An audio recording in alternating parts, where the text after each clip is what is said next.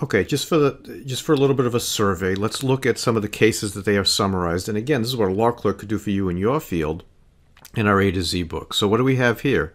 An engineer, an auto safety engineer, product liability, right? And the question here, would something have prevented the deaths of a driver and a child passenger? It's a causation opinion. You've got to be careful with those. What did the court hold? Not going to let you testify. Why? The expert did not factor in the added strength of the rear guard with the vertical attachment and how that would enhance the injury. Underlying data only addressed the mechanics of the accident as it actually happened. The court noted that both experts relied on intuition rather than valid reasoning and reliable methodology. Typical of the case example of a case you're going to get. Here's an accident reconstructionist.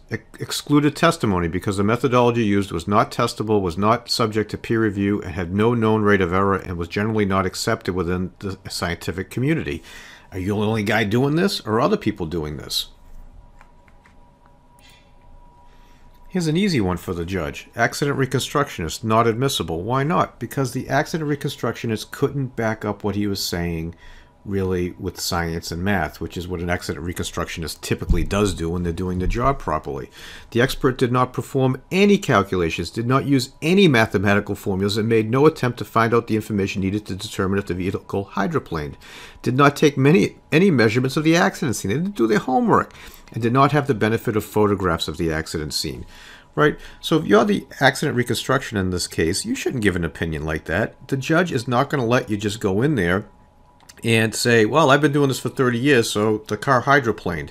You need to be able to back it up with the science, with the math, if you're in a scientific mathematical field like accident reconstruction. So I think a very good example here.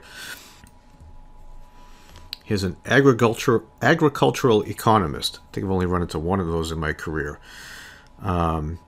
So that's somebody that could be full of BS. Haha. All right. Anyhow, this person, number cruncher, right, was excluded because the modeling, they're talking a lot about modeling now with coronavirus and Fauci and Birx there, was generally not used in the field to support causation. Again, is this something that only you are doing, or is this something that you can point to? My field has been doing it like this for a long time. This is generally accepted in the field. Here's analogous. What do we have here? Medical causation. Alleged that a carpet caused respiratory illness. Imagine it was a dirty carpet. I don't know. Inadmissible because no scientific studies were presented, right? The methodology did not fit the conclusion, right? So basically saying, like, you got to have some evidence to back this up. We can't just go by your qualifications. That's the whole point of the Daubert case. This allergist might have been, that testified in this case, extremely well qualified.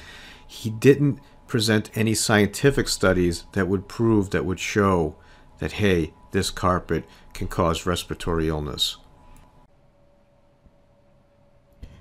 Seek is the expert witness training company. What you have just seen has been excerpted from Seek's course, How to Start, Build, and Run a Successful Expert Witness Practice. Thank you for watching.